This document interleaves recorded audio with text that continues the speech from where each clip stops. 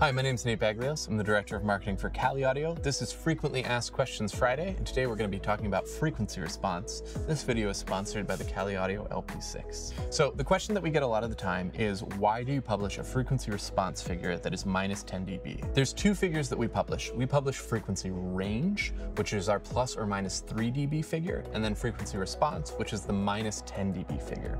So frequency range at plus or minus 3 dB basically means that from this frequency to this frequency, all of the frequencies that the loudspeaker reproduces are roughly equal in loudness. So whether that's the low end, the mid-range, the high frequency, everything is more or less even. Plus or minus 3 dB is generally agreed to be a good figure for that. The minus 10, which we call frequency response, basically tells you what the usable limit of the loudspeaker is. And this is useful because it tells you if you're going to be able to actually hear the sound that the speaker is making at that frequency. So the LP6, as an example, has a minus 10 figure of 39 hertz.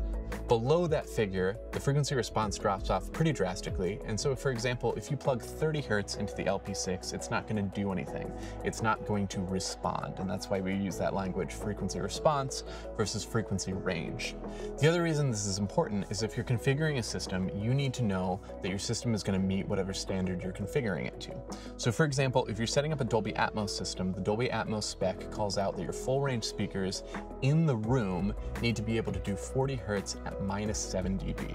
So if your speaker can do 39 hertz at minus 10 dB anechoically, you can pretty much assume that it's going to be able to do that 40 hertz at minus 7 dB in a room.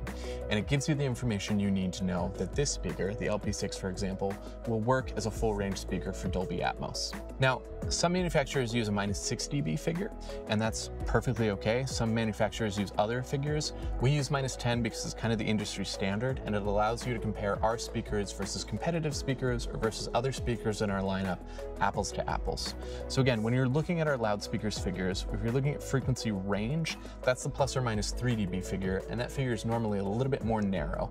When you're looking at frequency response, that's the minus 10 dB figure. That figure is going to be wider, and once you put that speaker into a room, that speaker is going to behave even better than the anechoic response that we publish at minus 10 dB.